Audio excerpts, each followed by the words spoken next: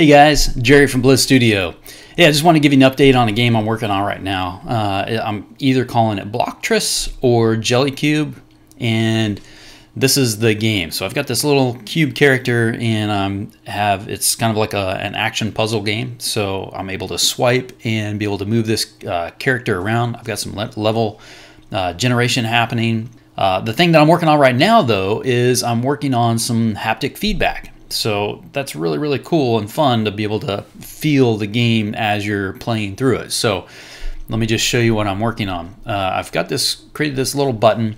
It has a little phone with some squiggly lines on it. I've made it so that if you click the button on, haptic feedback comes on. If you click the button off, haptic feedback turns off. I'm using a plugin for Unity called nicevibrations, and it allows me to have different levels of vibrations for different types of events.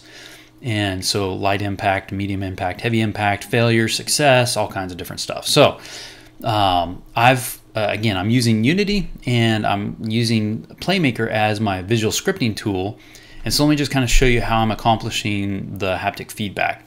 So I've created some actions for haptic feedback, and created those so that Playmaker can use those scripts. And then here's the system that I have. I've created this manager for my haptic feedback, and I want to be able to turn this all on or all off, as opposed to sprinkling the haptic feedback throughout all of my different FSMs, my different events for different types of things, player movement, button clicks, that kind of stuff. I'm handling that all in one spot, so it's easy to just turn this thing on and off. So here's the haptic feedback FSM. So currently I have a start state, and it's just waiting, and then different types of impacts, and in each of those there's a call to nicevibrations, which is the plugin that I'm using, and the different types of haptic feedback that accomplishes what I want it to do. So failure, success, selection, so like a button clicked, warning, different things like that. And then I'm able to, within my other FSMs, call to this one to then achieve whatever that haptic feedback event is. Of course, we don't want to force the user to have this on. If they want to be able to turn it off, cool, we can do that. So I've started to create this menu system, and this is really, right now it's just a button for haptic feedback, but it's going to be more than that. This is just what I'm working on at the moment.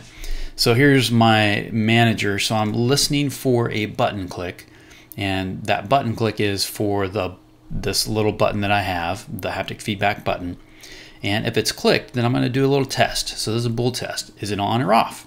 If it's off, then I want to turn it on, and which I want to turn haptic feedback on. So then I go to my haptic feedback on, and then I go through several different events that I want to accomplish. I want to activate my button on button. I want to turn off the button off button, or the graphic anyway.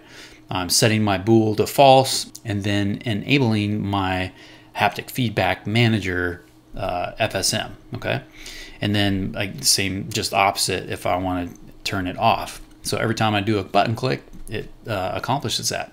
So if I hit play, not that you guys will be able to see the feedback, but you can at least see the button turning on and off. And here's my haptic feedback manager. So it's listening for any of these events.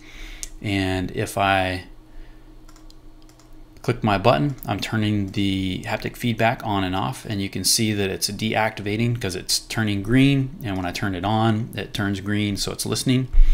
And then as I move, you can see that it's calling to this light impact on my character move. Boom, level success. All right, and that's what I'm working on right now. All right, we'll see you guys later.